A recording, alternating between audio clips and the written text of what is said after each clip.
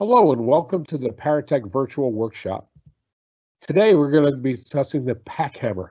That's our multi-purpose workhorse. My name is Tom Gavin. I'm going to be the presenter today.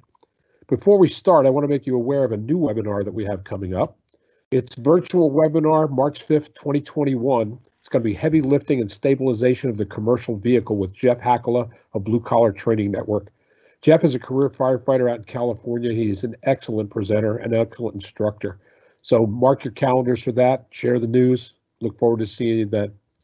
So as we do with all of them, we're going to start out with a little warning. This PowerPoint presentation is for informational purposes only. It's not a substitute for hands-on training taught by a qualified instructor. Regular hands-on training is necessary to become proficient. Improper use of any equipment may cause serious injury or death. Think safe, be safe, and you'll act safe. Talk a little bit about the history. In 1984, Paratech introduced the Airgun 40. It was a pneumatic impact tool. In 1985, the U.S. Navy purchases 500 Airguns 40s for shipboard firefighting. A few years later, Paratech introduces the Airguns 40's big brother, the hard-hitting Pakhammer 90. Eventually, the Airgun was discontinued in favor of the new upgraded Pakhammer. 2019, we introduced the Pakhammer ARF Grab and Go Kit. More about that later. So the purpose, this tool is designed for forcible entry during firefighting and rescue operations. Forcible entry, lock and hasp breaking, breaching masonry walls, digging, tunneling, trench operations, penetrating concrete floors, piercing metal buildings, motor vehicles, cutting metals and composites, and aircraft fire rescue and shipboard firefighting. Pakhammer's unique design provides a pneumatic impact and penetrating tool with adjustable output and very low air consumption. That's important. We're going to talk more about that. Depending upon air pressure, the tool can deliver between 1,000 and 1,100 high-impact blows per minute. The tool weighs 11.3 pounds or 5.1 kilograms. Here we have a performance comparison. On the blue line way over on the left, that's one of our competitors' tools that we got a hold of to test. The orange line next was our Airgun, which is now discontinued, and you'll see why when you look at the Pakhammer line. So on the left-hand side is your input pressure controlled by your regulator. On the bottom is energy output in foot-pounds, which is a measurement of force. So if you take this tool up to 200 PSI, which is the maximum with the new regulator, you're looking at about 950 foot-pounds of force on each blow. So that's about 1,000 blows per minute or 1,100 blows per minute and 950 foot-pounds. That is a lot of force. So the Pakhammer was designed from the ground up to be a rescue tool. The engineers knew that as a rescue tool, it would have to work and operate effectively on a limited air supply like an SCBA bottle. The competitive tools are shop tools designed to operate on an uninterrupted air supply like a compressor. They consume a lot of air. Hydraulic and electric power tools require hookup to a bulky power source. The Pakhammer is designed for situations where the power source must be as portable as the tool. Operating the Pakhammer at its preset pressure, 200 psi or 14 bar, it can run intermittently for up to 15 minutes on a single 30-minute SCBA bottle. The Pakhammer hits harder and runs longer. The patent design of the Pakhammer uses air on the forward power stroke only. It uses heavy-duty springs on the return stroke, thereby reducing the air consumption dramatically. The tool can operate from any compressed air source at a preset pressure of 200 psi or 14 bar. The Pakhammer is safe to use in trenches and confined spaces as it exhausts only air. Whether it's cutting the roof of an overturned school bus, breaching concrete, or piercing the skin of a vehicle or aircraft, or extinguishing a fire, the Pakhammer is ready and capable. Let's make better rescues. Unique to the Pakhammer's design is an inline oiler. It uses standard air tool oil and it lubricates the interior of the tool on every stroke. This assures smooth and trouble-free operations. Remember, when you're changing the air cylinder, add air tool oil to the inline oiler. There are more than 10 specialized bits available in heat-treated S7 tool steel. It's been hardened and sharpened to RC45 for long life. The bits are available in lengths from 11 inches to 20 inches or 27.9 centimeters to 50.8 centimeters. There is even a plug driver and neoprene plugs for a hazmat operation. All steel components are protected with electrolytic nickel plating for maximum corrosion resistance. If you look at the picture up here on the left, you see there's two piercing applicators. They come in sizes. The first one, you'll see the smaller one is 6 inches or 15.2 centimeters. The next one is 14 inches or 35.6 centimeters. We now have a 31-inch or 77 centimeter piercing nozzle designed to pierce aircraft skin and cargo containers. Unique Pakhammer design, the inline oiler uses standard, wrong way, sorry about that, piercing applicators. Water and fire retardant foam delivery rates depend on two variables. One is pressure and the other one is viscosity. A thick foam will not flow as fast as water at the same pressure because of friction loss. We tested the piercing applicator with water at 116 psi or 8 bar and achieved flow rates from 53 to 66 gallons per minute or 200 to 250 liters per minute in a wide fog pattern. Multiply that by the 17:1 to 1/4 to fog applicator and you can put out a lot of fire. The Pakhammer is available by itself or in one of three kits. The standard Pakhammer kit on the right, the Pakhammer self-contained on the left, and this is the Pakhammer Aircraft Rescue and Firefighting Grab and Go Kit. This is our latest iteration of this tool. Standard Pakhammer kit, in addition to the Pakhammer with inline oiler, there's a high pressure preset regulator set at 200 psi or 14 bar. The regulator can attach to any air source up to 5,500 psi or 379.2 bar. There's a 3/8 inch, a 30 by 32 foot hose or 9.5 millimeter by times 10 meter. The yellow air hose has safety couplings. 3 bits are included in a canvas storage pouch, a 14 by 1 inch or 35.6 by 2.5 centimeter chisel bit, an 11 inch or 27.7 centimeter curved metal cutter, and a 14 inch or 35.6 centimeter bull point bit. Also included is a manual air tool oil, a pair of safety goggles. This all round out the kit. The Pakhammer SC has a small SCBA cylinder mounted to it. This allows for a very quick deployment. The Pakhammer SC kit was designed to exceed the U.S. Air Force requirements for an aircraft skin penetrator. This comprehensive kit comes with 9 bits and 2 piercing applicators to get you through any rescue operation. There is also a plug driver with 2 leak sealing plugs. There's also a regulator, a high pressure regulator, air hose, oil, goggles that all fit nicely into a wheeled Pelican case.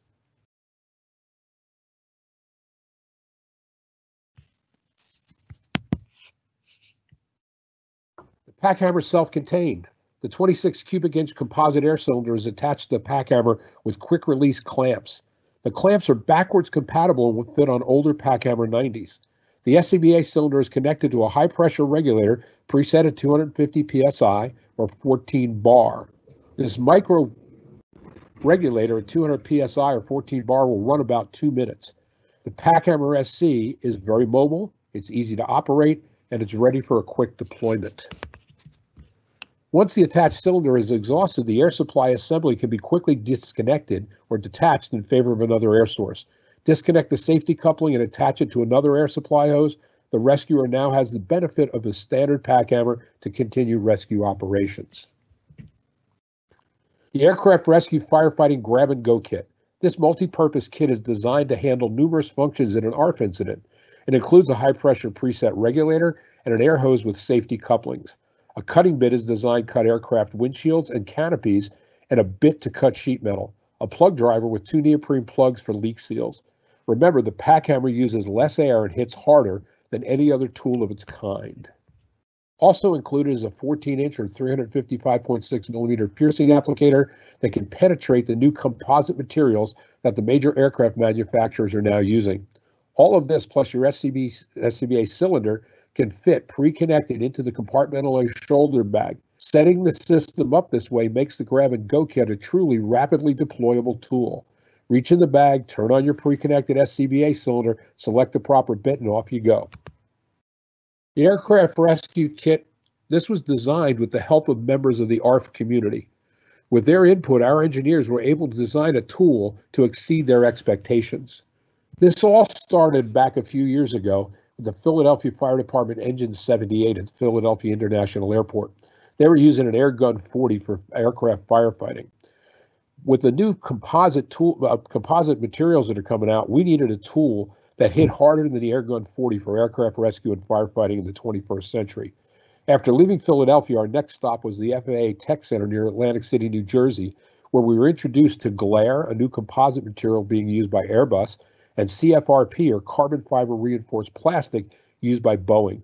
Currently, or at that time we were there, they had no tools that could pierce these new exotic materials. Okay, so this is from an FAA Tech Center paper on firefighting with these new composite materials, and I'm going to quote this. Historically, composite materials have been used in commercial aircraft in non-structural parts throughout the aircraft. However, their use in the fuselage has been limited. Currently, two particular advanced composite materials have been used significantly in construction of commercial aircraft fuselages: carbon fiber reinforced plastic, or CFRP, and glass reinforced aluminum laminate, or glare. The glare is currently being used by Airbus as the world's largest aircraft manufacturer, and CFRP is used by Boeing, the world's second leading aircraft manufacturer. So next, we took the tool, the Pakhammer, and this prototype down to Tyndall Air Force Base Fire Department in Florida. We were there a couple of weeks before Hurricane Michael destroyed the base. But while there, we asked the firefighters what they desired in an aircraft rescue and firefighting tool. They wanted something to cut the canopy of an F-22 Raptor advanced tactical fighter, and a tool that could pierce not just the fuselage, but the multi-layer engine housings of military aircraft. As you will see in the next two slides, we are able to check both of those boxes. So what you see right here is a close-up, and that's the ARF grab and go kit with a bit, and it's cutting the canopy of a F-22 Raptor. Notice behind the bit there's a wide kerf, or we remove a lot of material and we don't reheat the plastic. When trying to cut this plastic with a saw, the saw cut through it, a circular saw, but it got so hot that as the blade passed through, the kerf was so thin that the plastic actually fused itself back together again. The Pakhammer didn't do that. That specially designed bit removed the material and cut.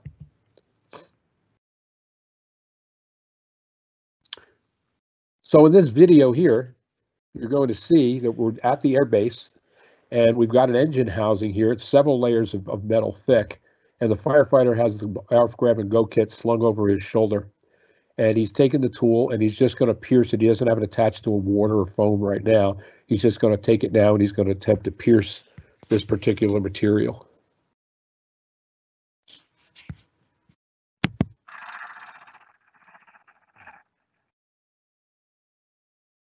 So all of that took less than 5 seconds. In about 4 seconds, he was able to pierce that material, 3 different layers. The next stop was the Dallas-Fort Worth Airport Fire Training Research Center. They were using a pneumatic drill to pierce an aircraft fuselage to apply water and firefighting agents. We found out by doing our research that this pneumatic drill was very popular on ARF trucks, although the problem was this drill was not very efficient. Okay, it could pierce an aircraft fuselage. Although the drill could pierce the fuselage, it tended to push the interior plastic skin outward and trap the firefighting agents behind it. It was hard to attach a bit to the drill head, especially in dark or smoky environments and when wearing an SCBA mask. Repair parts were very hard to come by, and the drill tool used a tremendous amount of air. Again, this is a shop tool designed to be hooked to a compressor. It was very expensive, costing over $16,000 per unit. The Aircraft Rescue Firefighting Grab and Go Kit was able to meet all of the needs of the folks at Tyndall Air Force Base. We could pierce the fuselage and the interior skin faster than the drill. The kit had multiple bits and a plug driver with 2 neoprene plugs for leak sealing, had a cutting bit for sheet metal, and a piercing applicator. And attaching the bits was very, very easy. So as you can see, this is a multi-purpose tool. It does a lot of things in an ARF environment. Replacement parts are readily available and repairs can be done in-house. The firefighters were amazed at how little air the Pakhammer consumed. The ARF Grab and Go Kit is a multi-purpose tool. So right here, we're just going to demonstrate how easy it is to actually put a bit on this tool and take it off and change bits. So we have Daniel, one of our representatives from Germany, and he's here to help us. And so we're going to take a look at how simple it is. He selects a bit, slides down the collar, puts in the bit, and releases it. Simple as 1, 2, 3. Change bits. Slide the collar, drop in the bit, lock. That's simple. So last thing we went to was the Hollywood Fort Lauderdale International Airport exercise. We spent 2 days there training and demonstrating the ARF Grab and Go kit to multiple airport firefighters. Day 2 consisted of a couple of challenges. The first was extinguishing a fire in an aircraft fuselage and a fire in an aircraft cargo container.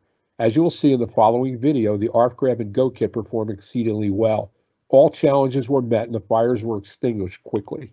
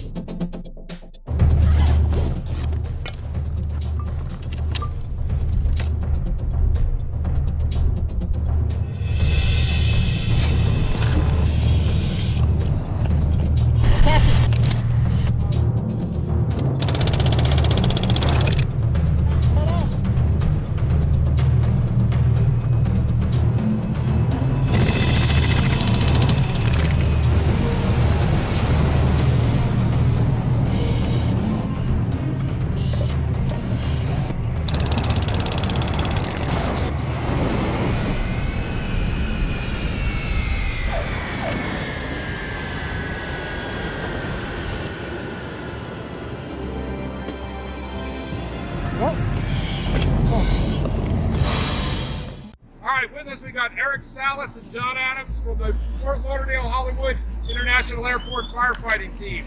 They just got to use the new Paratech piercing nozzle, the ARF Grab and Go kit. So Silas, you were on the nozzle. Tell us what you saw.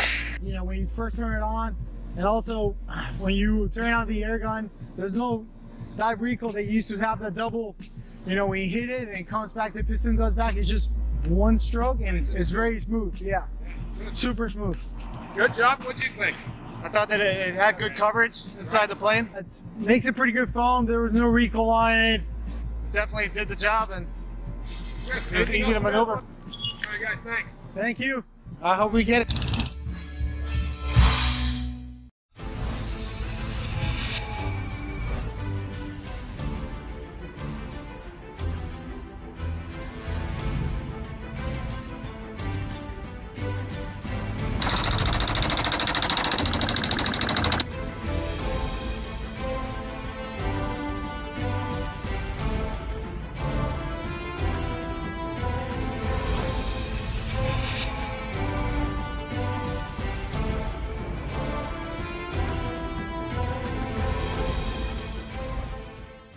So that's it. I want to thank you for your time. If you'd like a Pakhammer or ARF Grab and Go kit demonstration, please call your local Paratech dealer, or you can call toll-free 1-800-435-9358 in the USA, or if you're in Europe, +45 66 11 2422.